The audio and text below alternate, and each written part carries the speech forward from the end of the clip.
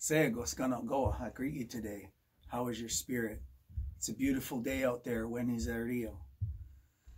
This morning, I want to sing a song for you called "To Your Voice We Run." But before, I just want to do a little teaching here. My friend, the late Richard Twiss, he used to say, our Creator is worthy to be worshipped from all cultural expressions. Imagine that. Imagine the passion that we can have when we're expressing ourselves from who we were created to be. I say when you know your identity, you can walk in your destiny. And your destiny can be far more fulfilling if you're not ashamed of who God created you to be. Worship is spiritual warfare.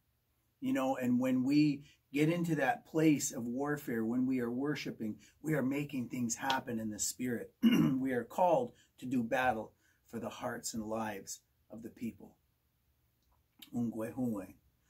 My drum is an instrument of warfare. This drum is being restored back to the church. It's being restored back to the people. Finally today, it's an instrument for the people to worship in spirit and in truth. And this drum is a great instrument for battle.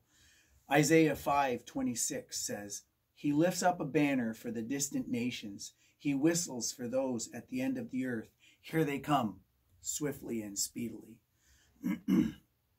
The song is called "To Your Voice We Run." I believe this can be an anthem called to warfare.